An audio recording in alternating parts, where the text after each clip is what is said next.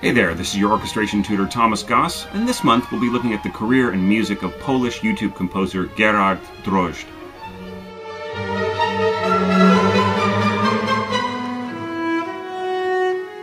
I have a lot of composer friends around the world who are well established professionally, but you'd be lucky to find any mention of them on the internet, let alone YouTube. And then there's Gerard, who seems to be everywhere you look.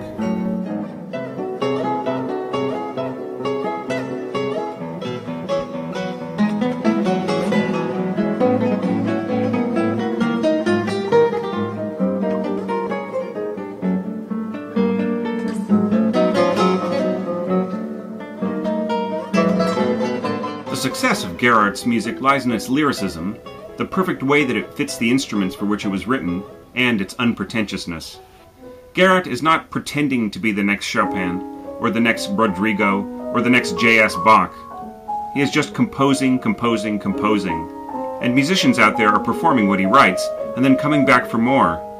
Those musicians read like a who's who of great talent, from young virtuosos at the start of their career, like Sofiya Uryvayeva, all the way to established international artists like Lily Afshar. Let's take some time out to discuss why a composer is prolific. A lot of music historians marvel at the hundreds of concertos written by Baroque composers like Vivaldi or Telemann. This has created the notion that some composers are overflowing reservoirs of music, constantly churning out page after page of scores like automatic composing machines whether anyone wants it or not. This is total baloney, ignoring the actual realities of being a working composer. No, the reason why composers of that time produced so much is because they were constantly being commissioned to write something new by other musicians, pure and simple. Over the course of a lifetime, if you write a dozen or more pieces a year, it really adds up, as it has with Gerard, who has written over 200 pieces by now, and has a full slate of commissions for 2011 for new orchestral works, chamber music, and solos for cello, piano, oboe, and, of course, more guitar music. The guitarists of the world have discovered Gerard's unusually sensitive, daring, and perfectly crafted scores, and they are programming him in their concert repertoire and on their recordings. And to judge by these playlists from classical radio stations, his music is finding a growing broadcast audience as well.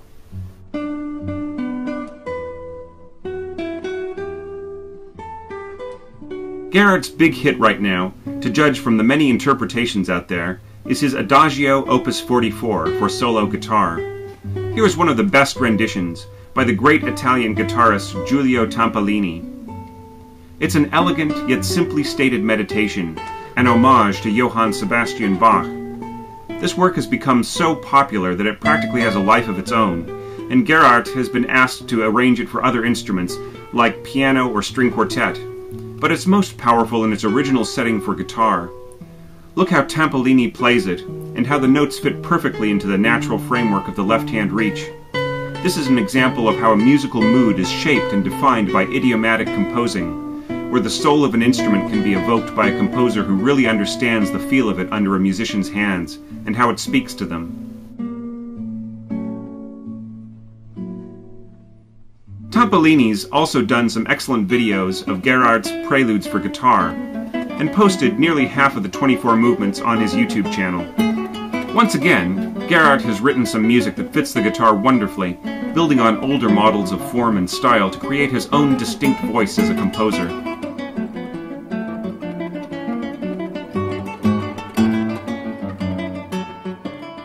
Another great classical guitarist, Marcelo de la Puebla, is featured on this upload of Gerard's piece Yiddish Impression. This feels to me like one of those great concert pieces by Torroba or Castelnuovo Tedesco, something that you're bound to hear at every other solo guitar recital. And this piece deserves the comparison. Listen to how well the full spectrum of the guitar sound is utilized, and how the guitarist is given ample opportunities to inject his own personality into the music.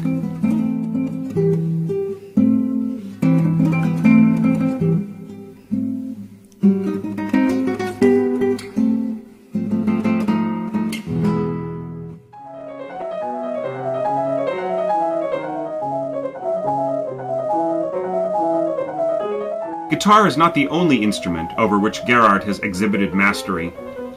He also understands piano writing with the depth of a Paderewski or a Busoni. Shostakovich also comes to mind from time to time in this sparkling collection of preludes and fugues for solo piano. Not one, but two different pianists have uploaded movements on YouTube. The pianist we are listening to now, Sofiya Uryvayeva, is an up-and-coming virtuoso who is on her way to an international career as a soloist, and she brings that sense of Russian soul into her playing, plus her own wonderfully tempered emotional outlook. Listen to how she balances the elements in this D major prelude, allowing the dancing motive to stand out, trading off hands, and bringing all the content together in a thoughtful way that stands guard over it like a watchful shepherd.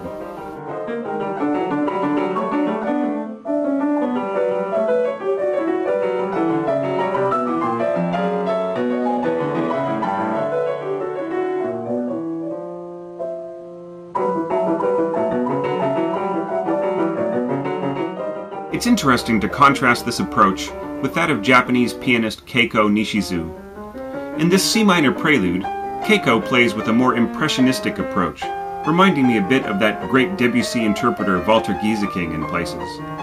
Listen to how she allows the left-hand motives to break out a little bit as this octave melody gets underway, and how she moderates the end of the phrase as the episode exhausts itself.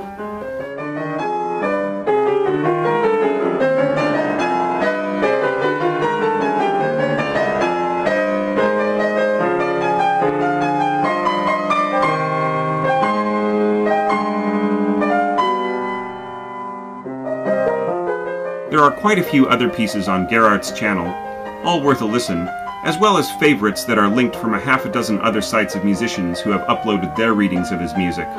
A pretty impressive showing by YouTube standards for a contemporary concert music composer. But the standout piece by far is the Concerto Rhapsodico for 4 guitars and orchestra, performed by the GuitArt Quartet with the Lublin Philharmonic. This is a piece that has that sunny Iberian quality, reminiscent of composers like De Falla and Rodrigo, and yet bears all the individuality of Gerard's other works.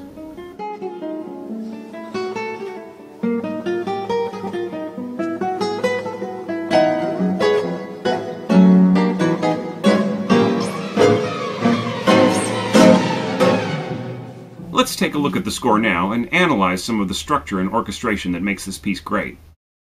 Like most guitar concertos, it's orchestrated lightly, with doubled winds and horns, 1 trumpet, no percussion, and strings.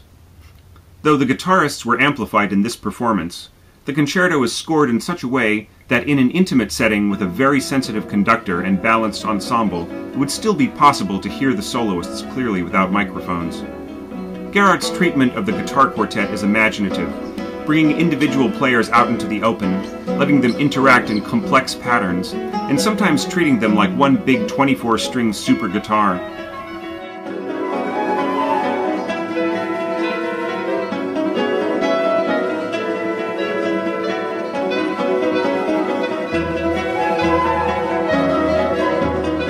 Gerard is also poetic in his handling of the orchestra, using very understated approaches to texture to sometimes devastating effect.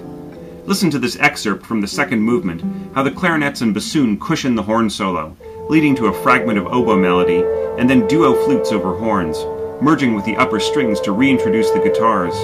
It's concerto scoring that makes the orchestra partner rather than competitor with the soloists.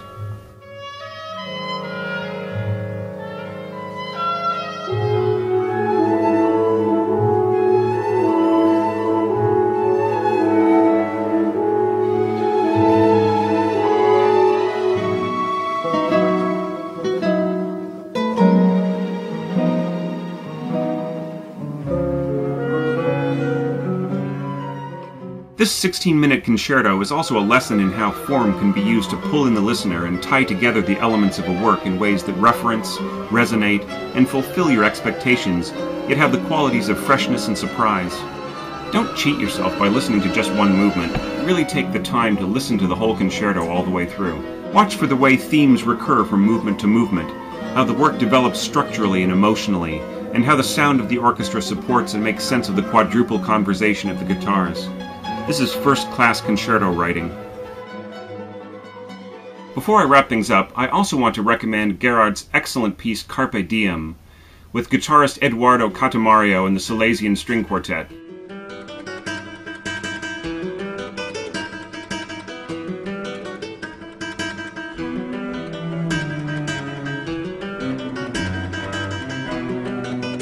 Along with its energy and wit, there's a craft at work that really puts Gerard in the top rank of composers that you might see on YouTube. This is music that presents the kind of awesome challenges at which great musicians are happy to fling themselves. Look at the dynamic part writing, the contrasts, and the interplay.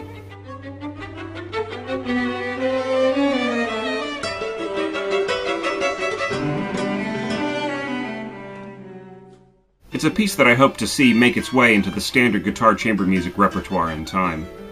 While I've been working on this segment, Gerard has been preparing to host this year's International Guitar Festival in Gliwice, an annual event of which he is artistic director.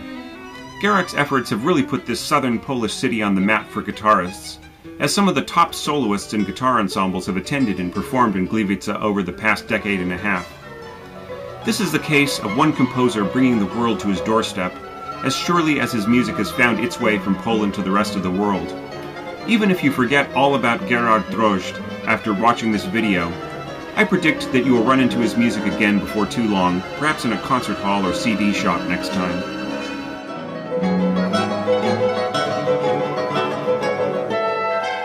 So that's October 2010's YouTube Composer of the Month. Next month we travel to Hong Kong to meet up with a friend of mine from San Francisco whose career is catching fire. See you then.